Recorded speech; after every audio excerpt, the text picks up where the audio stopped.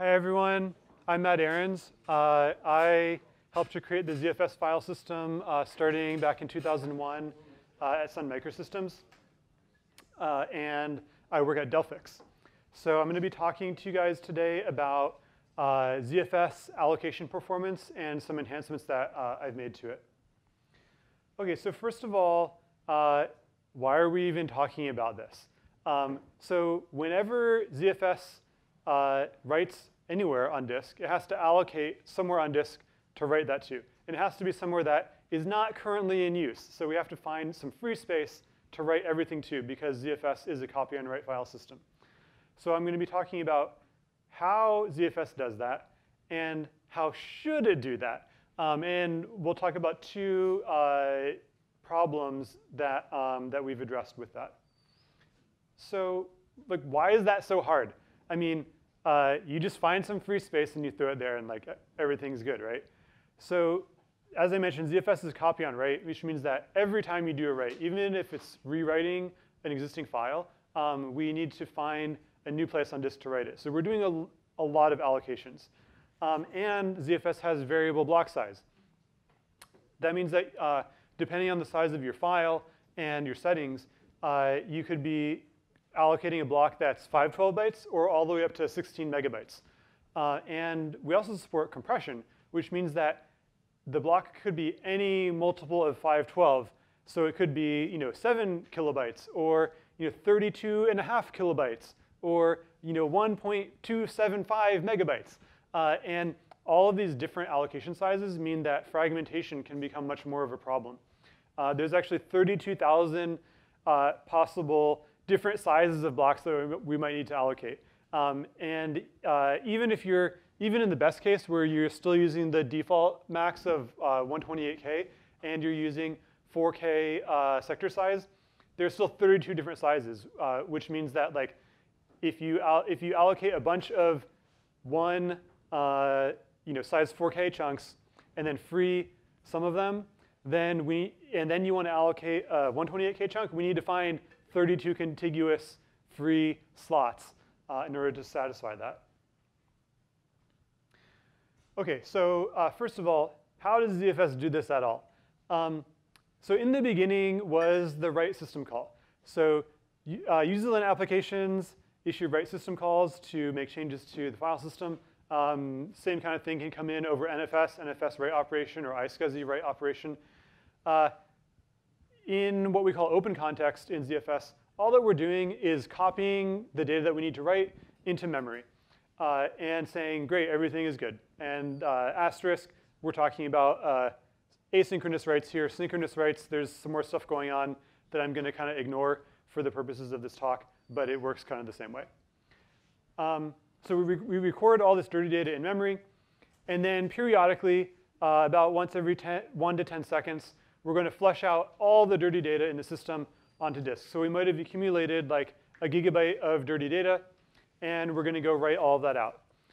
And this process is called flushing the transaction group. TXG is an abbreviation for transaction group. And the function that does this is spa sync. So you might hear me use these terms, and they're all kind of interchangeable. We're talking about this periodic activity where we're flushing all of the dirty data to disk. OK, so so we aren't allocating anything from open context. It's all in the sync when we're syncing things out. So we've accumulated a gigabyte of dirty data. And for each, and that might be like 10,000 blocks. So we have 10,000 blocks that we need to write out. Each one of those, we're going to create an internal data structure called a ZIO that is used to track this allocation and the IO associated with it through all the stages. So there's kind of 3 main steps to allocation. First, we figure out which device we want to allocate to. And we're doing this for each of those 10,000 IOs in this example. So the first one comes along and we say, great, we need to allocate this first block. First, we figure out which device should we write to.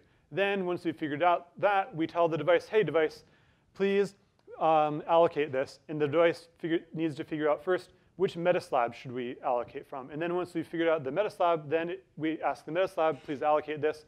And it figures out the actual exact offset. So, and I'll talk some more details about that. But the first stage of that is selecting the device, or VDEV. So what is the point of having VDEVs? Like, why do we even make the distinction between different devices in ZFS? The reason that we do that is because we have this underlying assumption that VDEVs have more, we make the assumption that VDEVs have independent performance. So in other words, if I do a write to this device, then I can do a write to another device, and it won't affect the performance of the first write to the other device. So it's better to keep all my devices busy, because that'll give me the best performance than if I wrote them all to one device.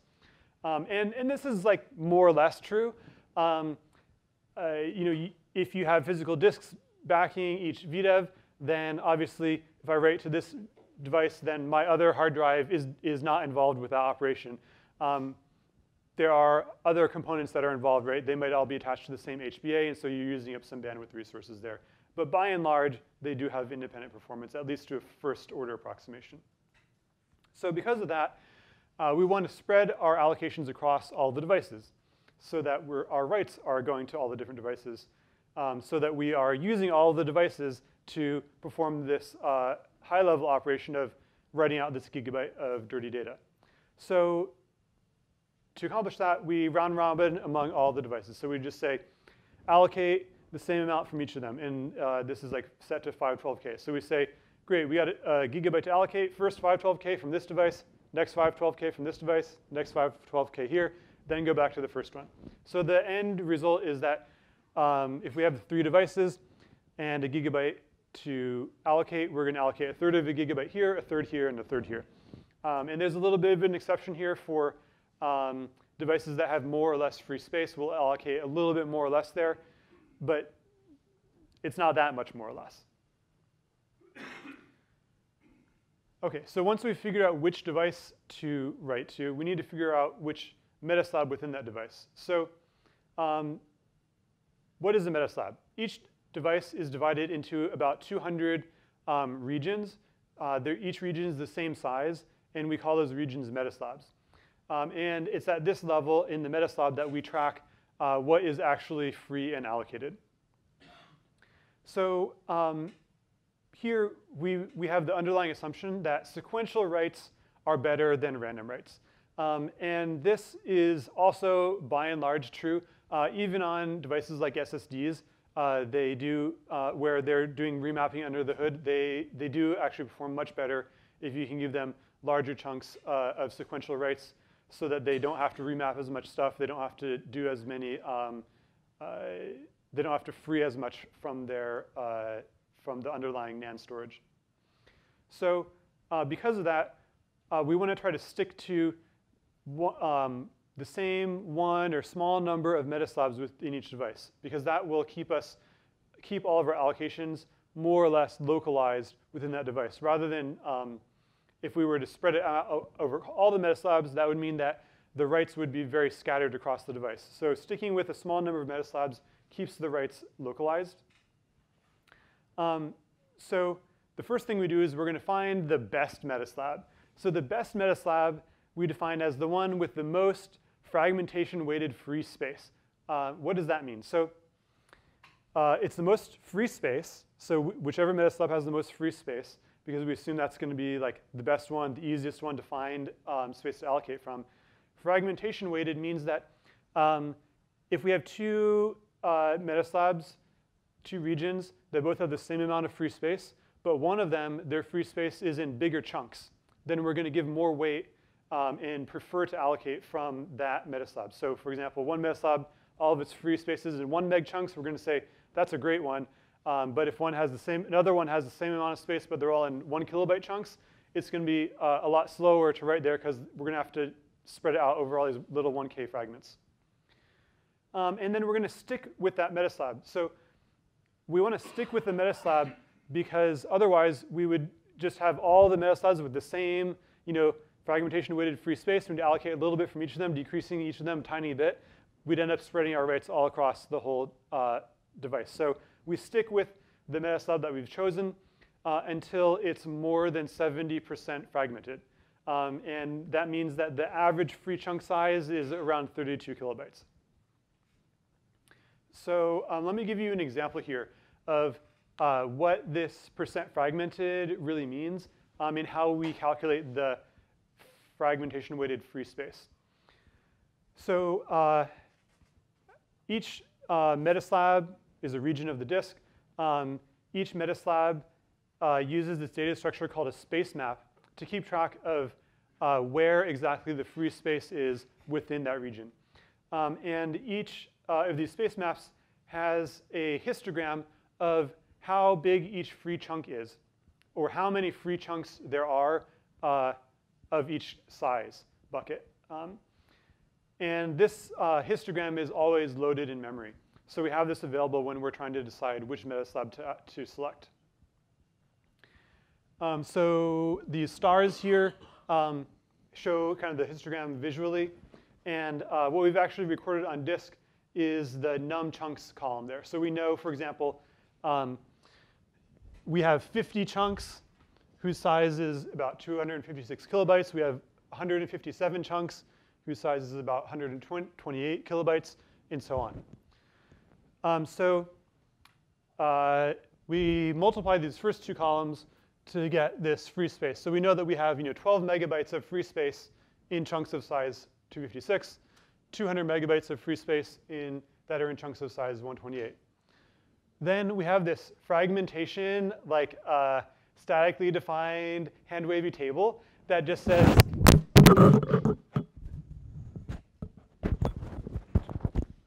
technical difficulties. Okay. Yeah, you can still hear me. So basically, this table is just hard-coded, and it defines like, okay, we're just going to say that if the chunks are 1 kilobyte, that's like totally 100% fragmented. If the chunks are size 128 kilobytes, that's halfway, 50% fragmented. And this table describes the rest of it. And it gets to 0% fragmented is 1 megabyte and larger. So we multiply the free space by the inverse of this percent to give us the fragmentation weighted free space. So in the 1K chunk, we say, oh, we have 2 megs of space there, but it's 100% fragmented, so it counts nothing towards our frag-weighted free space, only 0 megs. But here at 128K, we have 200 megs of free space. It counts half, so we count 100 megabytes. So we add up all of these, and it gives us 459 megabytes of fragmentation-weighted free space. And then we use that to calculate the the fragmentation percent for this metaslab. And then the same kind of thing works on the aggregating it up to the whole pool level, where we're figuring out what chunk sizes the free space is in, and then using this table.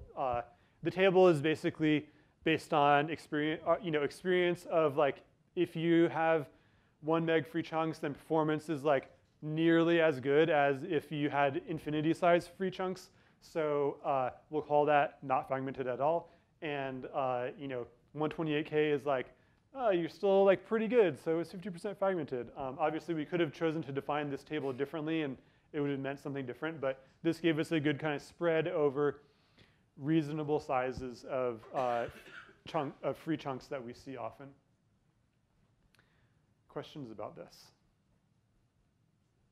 Yes. Did you generate that with that table just from heuristic knowledge, or is that a command that you use? The fragmentation percentage? Yeah. No, that's just like heuristical knowledge, yeah.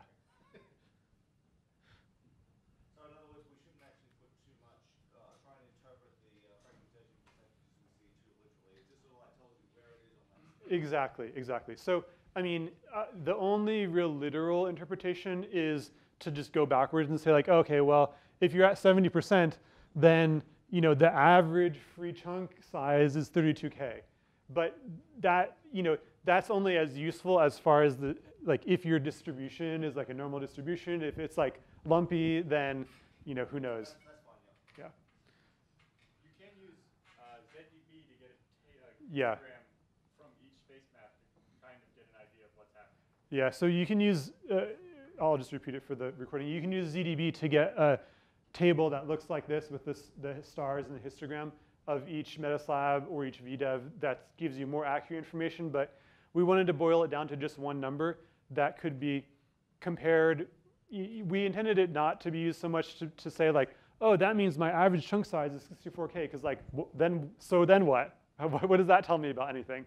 But more to be used as a relative comparison between different pools, and so that people could accumulate some kind of institutional knowledge about like, well, on our workloads, we know that like once you hit 70%, that actually means something. It means that the performance is dropping off, versus on somebody else could say, well, our workloads are much easier, so we can go to 90% without performance dropping off. But it's a measure of the performance that you should expect of your writes. Okay. So great. So now we understand what it means to be 70% fragmented. So now, of course, everybody knows why we said to stick with it until it's 70% fragmented, right? Like, that totally follows from what I just said. OK, moving on. No. So that 70% fragmented is like also completely arbitrary. And there's nothing magical about it. And there's kind of some big questions here, like, what if all of our metaslabs are more than 70% fragmented? Does that mean that we're just going to be like switching between metaslabs on every allocation or something? Like, that doesn't sound good. So because of these problems, we have implemented a new way of doing metaslab selection. And that is, rather than starting with the metaslab with the lowest fragmentation, with the most fragmentation weighted free space, instead we're going to start with the metaslab with the most largest free chunks. So in other words, we're going to find the metaslab that has the largest class of free chunks, and then the one that has the most of that size. And we're not going to work on it until some arbitrary number. We're going to keep using that metaslab until there's another metaslab in the pool that has a free chunk that's 4 times larger. And this is work from my colleague George Wilson that is going to be posted for review very soon. So let me give you an example. Let's walk through an example here, which hopefully will help explain this. So here I've shown 4 different metaslabs, and I've shown them ordered in the way that they would be ordered by that metric. So 1, 2, 3, 4. So if we look at what is the largest free chunks? So these two, their largest free chunks is 128K. So that means they come before these ones whose largest free chunks are in the 512K bucket. And then within that, we're going to look at how many chunks they have of that size. So this one has 2 chunks of size 128, and this one has 1 chunk, so this one comes first. So we'll first select this metaslab, and then we'll keep allocating from that metaslab. We'll allocate all of the 128K chunks, then we'll eat through all the 512K chunks, and then we'll have left, the largest ones will be 256K. And then we'll see, oh, well, there's another metaslab in this pool that has chunks that are 4 times larger. So we have 256, and this guy has 128. So at that point, we'll reevaluate, put this one back into the pool, and switch to the new best metaslab. So this method works regardless of kind of how good your devices are, right? So like if all your devices are at 10% fragmentation, it's still going to select the best one, stick with it for a long time. And like, maybe in that case, your biggest chunk is 1 meg. You're going to stick with that, or I guess this is 1 meg. If your biggest chunk is like 128 meg, it might stay there. It's going to stay there for until you get down to the ones with a 1/4 meg. Or if you have a really, really fragmented pool, maybe they're all 80% fragmented, it's still going to stick with the best one for a little while until there's something better to go off of, rather than arbitrarily saying like, oh, like once you hit 70%, then it's time to do something else. Okay, I'm going to be moving on to a different topic. Any questions? Yes. So you've selected a chunk which is 1 megabyte. You're going to be writing into this. Presumably you don't fill it all at once. So once you've written to the first 3/4 of that, do you then say, oh, the remainder of that chunk is only 256 to switch? Or do you say, let's finish the rest of this originally 1 meg chunk? Yeah, that's a good question. So that gets into the policy of like once we've selected this meta slab, how do we select the specific offset within it to allocate? So there's actually several different allocation policies that can apply at that level. But most of them, and the default one, uses like a cursor that keeps track of like where did I last allocate. And it's going to prefer to go there if there's still enough free space there. So essentially, we'll like find that 1 meg chunk, start at the beginning of the 1 meg chunk, keep allocating until we can't fit the next allocation in the remainder, and then we'll go to the next biggest chunk. So in this case, we'll find another 1 meg, go through that, and then we'll find the next biggest, which is a 512, and work through that. So the question of switching to a different slab only happens when you finish the chunk? Yes, yes. And I guess what I was saying is, and the question of switching to a different chunk only happens when you finish that chunk. Yes. Other questions on this topic? Cool. Okay, so next I'm going to be talking about a problem with allocation that can occur if you have if the devices in your pool have different write performance. So why would that happen? Oh, cool.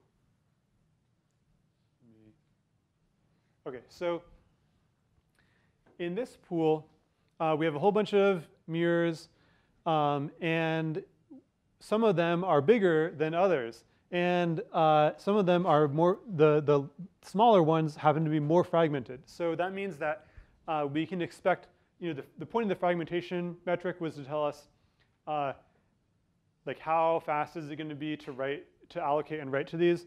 So these ones are more fragmented. It's going to be slower to write to them. These ones are less fragmented. It's going to be faster to write to them. And you can end up in this situation not just if you've horribly misconfigured your pool with like different sizes of devices, but even in normal circumstances, like you have all the same size devices, but you added some of them more recently. Well, when you add those devices, they're totally empty, whereas the other ones are probably mostly full. That's why you added the new device. And so writing to the new device is going to go really, really fast because you have huge swaths of free space. Writing to the full devices is going to be much slower because their free space is probably all fragmented. You can even end up with this situation if you've added all the devices at the same time, and they're all the same size, and they're all from the same manufacturer, and they're all the same model, just due to natural variations in what you're allocating and freeing. Some devices might be have slightly better free space that we can allocate from than others. And there might only be like a 10, 20% variation there, which is like not that big of a deal, except for the fact that it means that you're essentially leaving 10 or 20% of performance on the table. So remember, I said that when we are selecting which VDEV to allocate from, we just round robin among them, allocate more or less the same amount to each one. So that's kind of what this is showing. So on the x-axis, this is showing the span of time of one transaction group.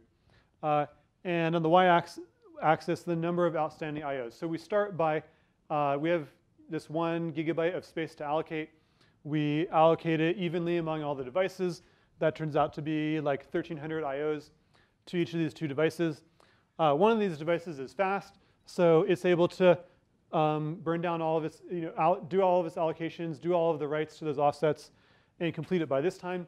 Meanwhile, the slow device is still working on it, and it takes it all this much longer to actually complete. So that means that during whatever this is, 2/3 of the time, the fast device is just sitting there idle because we only allocated the same amount to it as the slow device.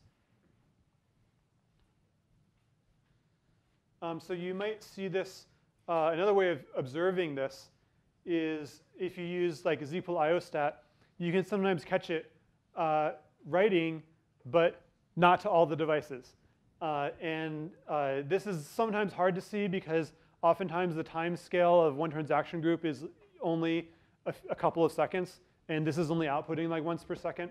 So it's easier to see it in the kind of sub-second granularity graph that I showed before. But you can definitely catch it here sometimes. If you see this, then you know you have this problem. So how do we fix this problem? Basically, like, well, we know that we've already postulated that these devices are slow and these are fast. So we just want to allocate less to the slow devices and more to the fast devices. The question is, how much less and how much more?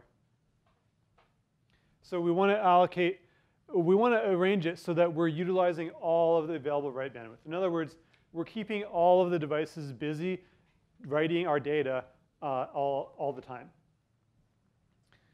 So the solution here is to allocate incrementally as we go through the SPA sync. So instead of allocating the whole 1 gigabyte up front, partitioning it out to each device evenly, we're only going to allocate a little bit to begin with. We're going to allocate 100 writes to each device.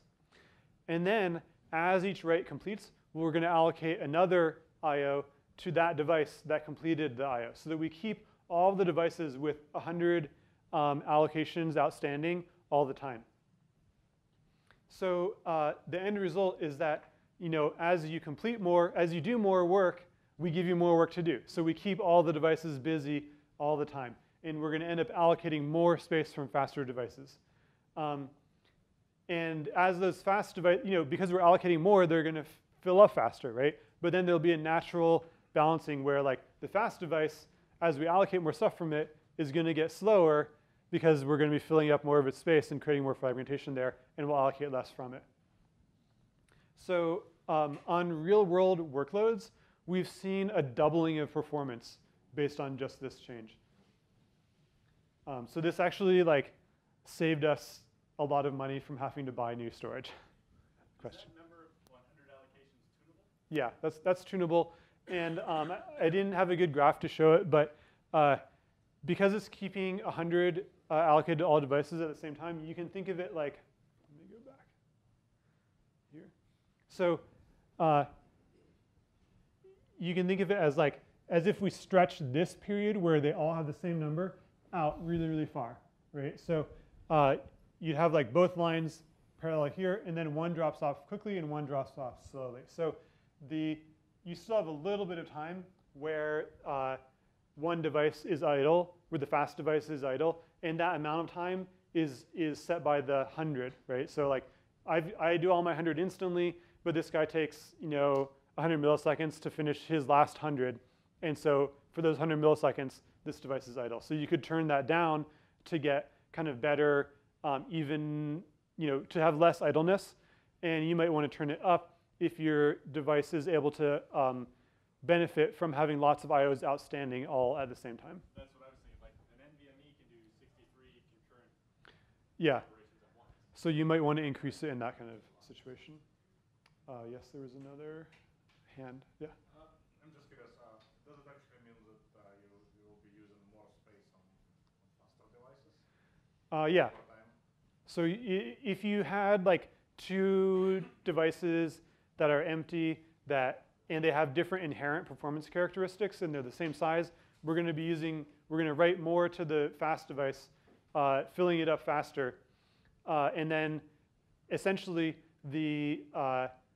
we'll end up in a steady state where the fast and the slow devices are different fullness amounts, but they both deliver the same rate performance. Right, so the fast one will get really fragmented, but it'll still be as fast as the slow one, which is not that fragmented. Does it also mean that you will get a little bit worse read performance later on when you're reading, because you now have less concurrency to choose data from? Potentially. If the devices are kind of the same, do the same thing for reads and writes, like spinning disks, then it's going to all work out. If they have very different performance for reads versus writes, then there might be some interesting issues there. Excuse me while I hopefully fix my technical difficulties. Was there another question before we move on to the next topic? What kind of data structure is the space map? Excellent segue. I will next be talking about on-disk data structures for tracking space allocation.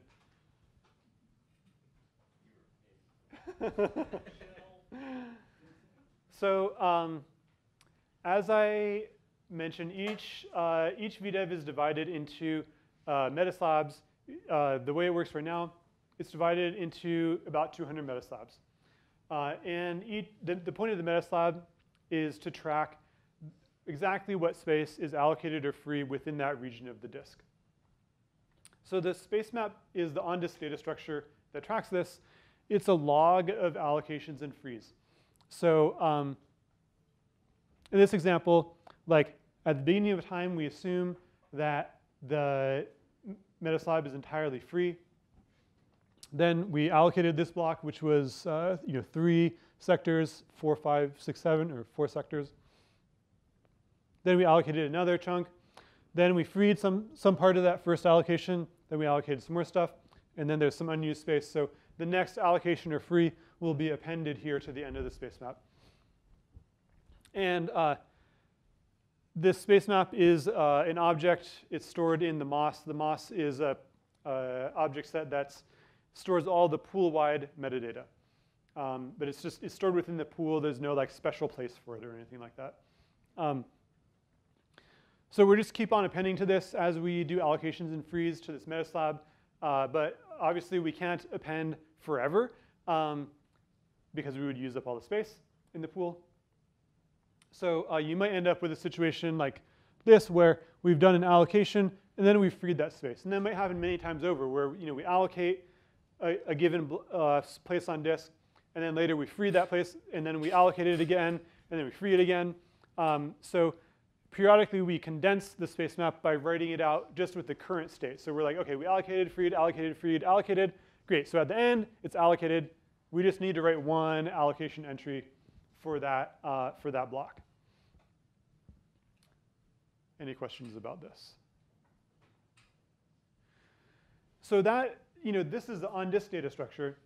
But this is not very convenient if we want to know, like, is this offset allocated right now?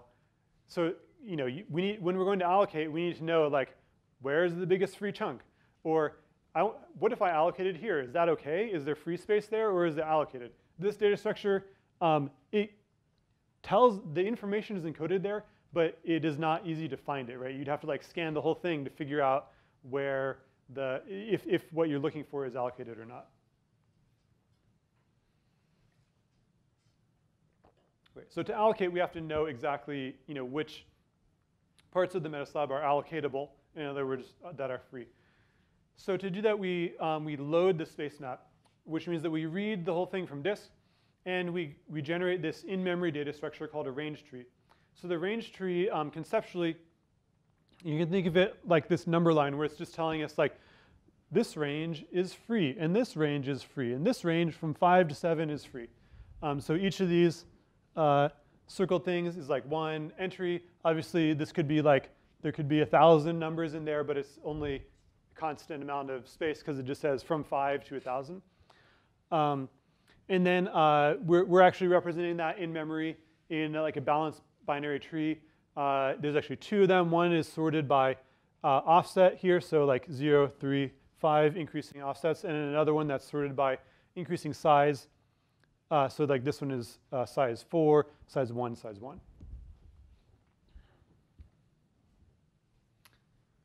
So what we talked about so far, like a metaslab is one-to-one with the space map, which is one-to-one with this range tree.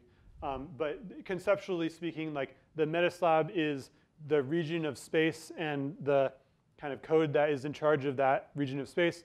The space map is the actual on-disk representation of the allocated and free space, and then the range tree is the in-memory representation. And we'll get into some examples of where these data structures are used for other things later on. Any questions about these data structures? Yes. So, do you calculate the in-memory during an import from the on-disk representation? No. So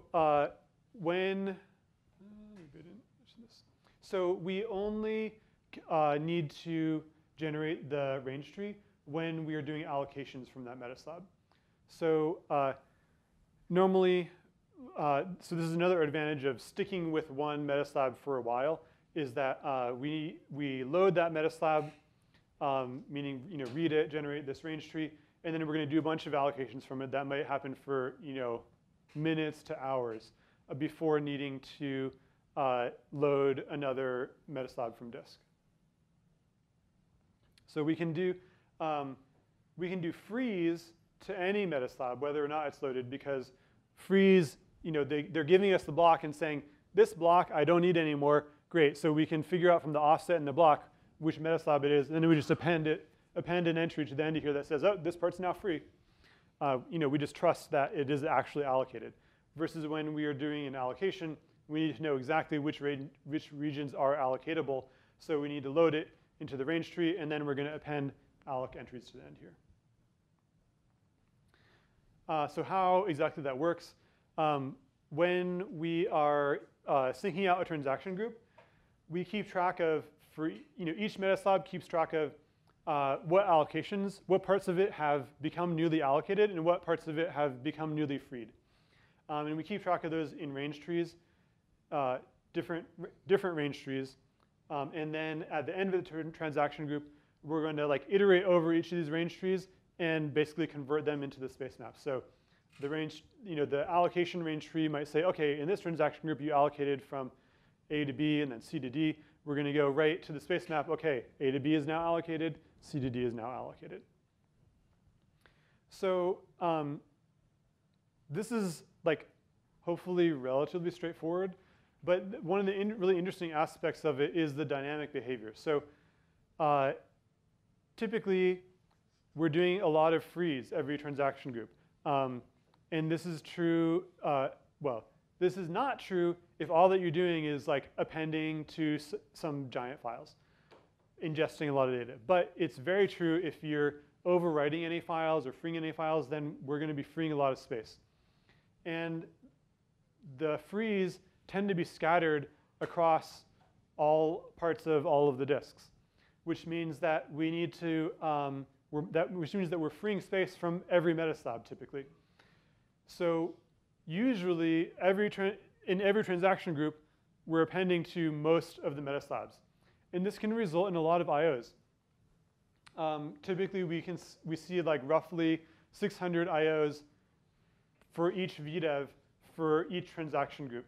600 is because there's 200 metaslabs. In each one of those space maps, we typically have 2 levels of indirection. So we have the data block of the space map and then 2 indirect blocks above that need to be modified.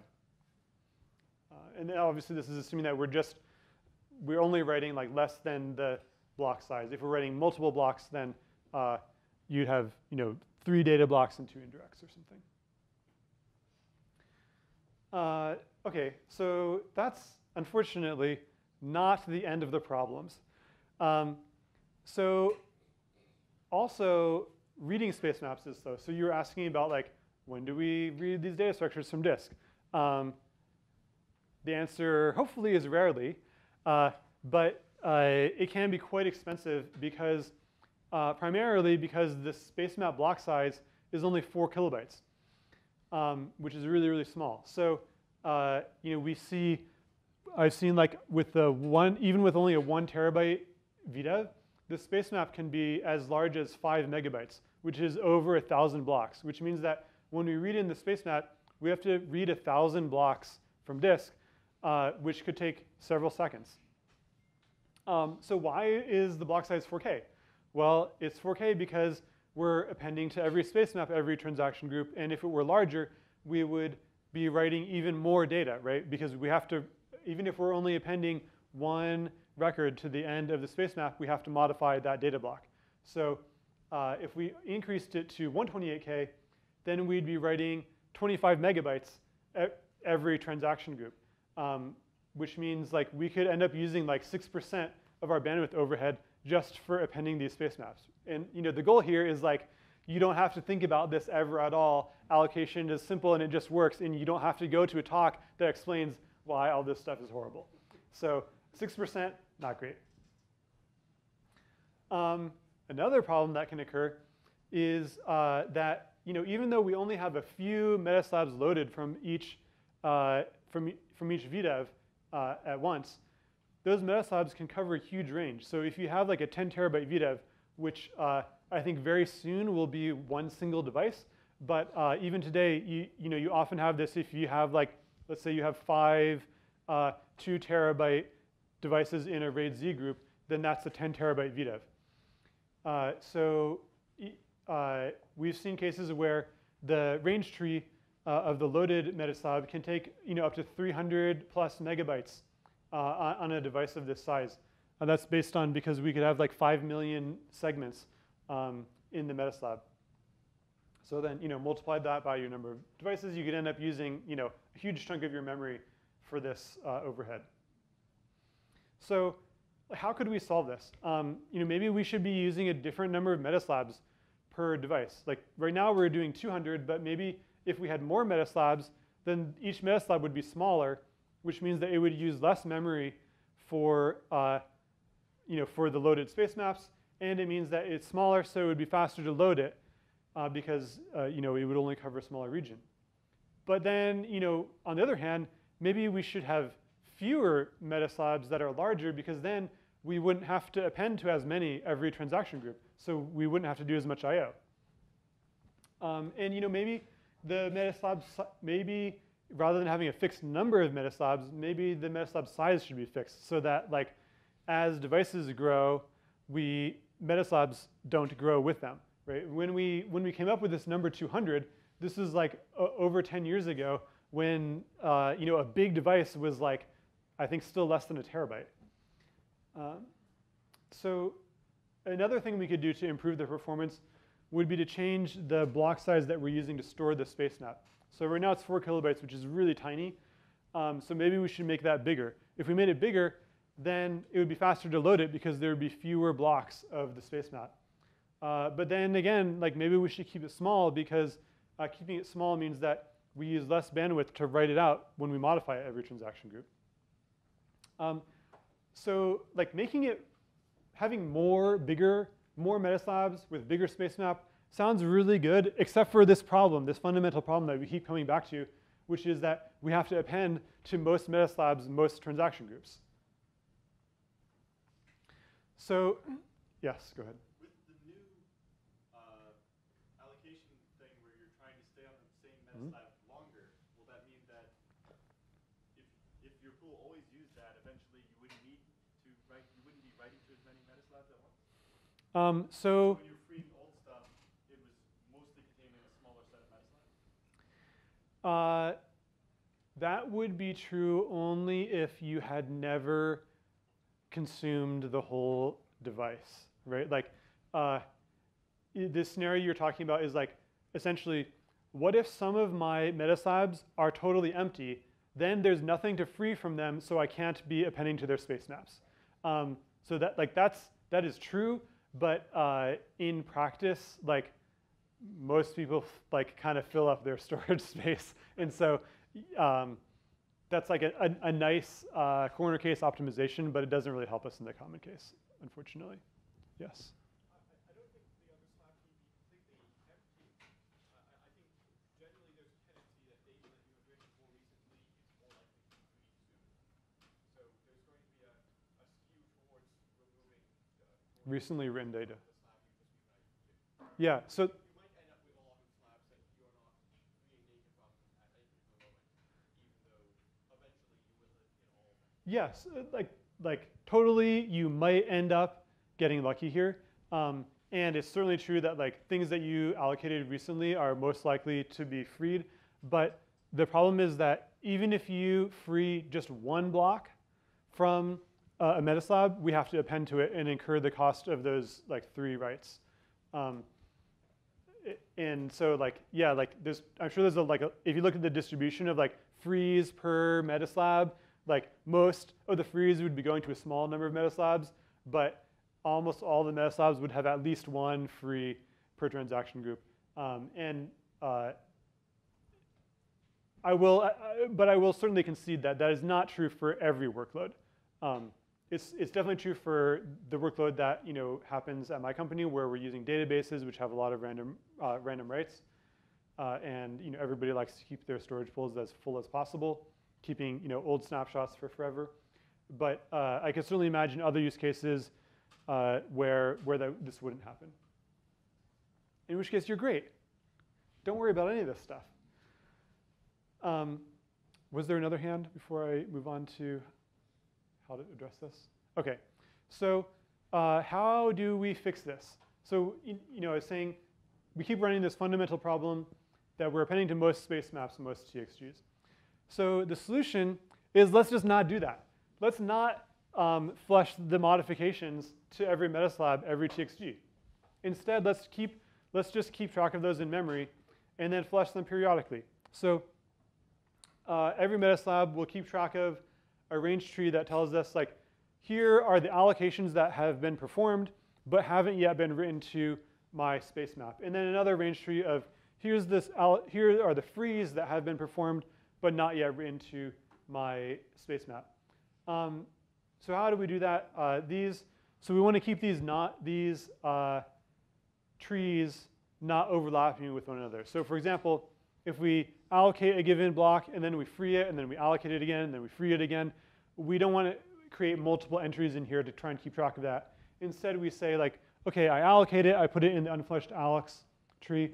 Then if I free it, rather than putting it in the unfleshed frees, I'll remove it from the unfleshed allocs. That tells me, essentially, we're keeping track of the delta from whatever is on disk in the on-disk space map, right? It's saying, I allocated it, great. Now I have this allocated that's not on disk. I freed it, OK, great. Well, now there's no change from what's on disk, so I don't need to keep track of that anymore. So now when we load a space map, when we load a metaslab, the space map doesn't tell us all of the allocation state. So first we have to load the space map, and then we need to apply the changes that are in these in-memory unfleshed allocations and frees. So once we've done this, then we can say, all right, great. Let's just flush like about one metaslab per TXG. So the changes eventually will get into this metaslab space map, but we'll just only come around. So for a given metaslab, it's only going to get its changes flushed once every couple hundred transaction groups or something. That way, we're going to have a lot of, when we do flush the changes to the metaslab space map, we're going to have a lot of changes to do. So we get good efficiency there. We're appending lots of changes to a small number of metaslabs each transaction group.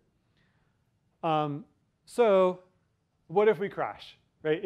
I'm saying we're keeping track of all this stuff in memory. Well, if we crash, we're going to lose all these unfleshed allocations and frees, and then we're going to get confused about what's really allocated when we open the pool again. Questions before we get this is kind of the big idea, and then we'll get on to how to address these other problems. But other questions, or do folks understand what I've explained so far? Let's see, somewhat, at least a little bit of understanding. So right, so we can't lose these. So the solution to that is we're going to keep track of these unfleshed changes in one giant space map. So every VDEV, we're going to say all the changes to all the metaslabs that haven't been fleshed, we're just going to dump them all into one big space map. And then if we crash, well, great, we have this log. And when we start up again, we can read the VDEV's like unfleshed log to reconstruct what we had in memory before, which was each metaslab's unfleshed allocations and frees. Yes? It's beginning to sound remarkably like journaling. I mean, you doing the same thing, essentially? I mean, it's certainly a similar, it's a similar concept. but applied in a different way, with the different data structures. Other questions? Yes, Alan? Does this Uber space map get written to the slog if you have one? No, so none of this needs to be involved with the ZIL or logging at all. So everything that I've been talking about here, this is all happening like when we're fleshing out when we're syncing out the changes to one transaction group. So I don't know if any of you were here for Kirk's talk this morning about UFS. He talked a bunch about maintaining consistency by ordering writes in soft updates, that kind of stuff, which would be very this kind of scheme that I described would be very difficult if we were trying to do that. But thankfully, because ZFS is copy on write, all these changes that we're making in one transaction group, we can make like arbitrary changes to any files and any data structures that are interrelated, and all of those take effect atomically when we update the actual Uber block. This is kind of fundamental idea of ZFS, that this whole batch of changes that we're writing out in one transaction group, they all succeed or fail at once. So it's very easy to make interrelated changes, like where we're saying, okay, we're writing out a new block that's from an allocation, and we're recording the fact that it was allocated in this other data structure that's in some totally other part of the tree, but they all take effect atomically. And the same thing applies with this VDEV space map. Other questions? Okay, so a couple of more questions that we might want to look at here. So I said that we should just like flush one metaslab every transaction group so that we eventually the data gets flushed and we don't need an unlimited amount of memory. But is one really the right number? So I thought about like what do we want to control here? So we want to limit the reconstruction time, first of all. So we're appending to this per VDEV space map log, and we need to read it when we start up. If that takes a really long time, that's going to be bad because it impacts our pool import time. So we want to limit the size of the VDEV space map, and probably to some fixed size, like it shouldn't be more than a gigabyte or something. Then we also want to limit the amount of memory we're using so we want to limit like the number of segments that we have that are using allocating memory in this, excuse me, in these unfleshed allocan-free trees.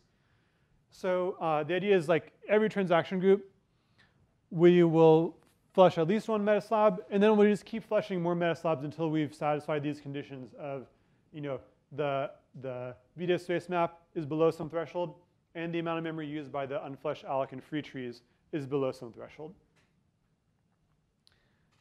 And I guess one thing I should say kind of inherent in here is that as we are flushing the metaslabs,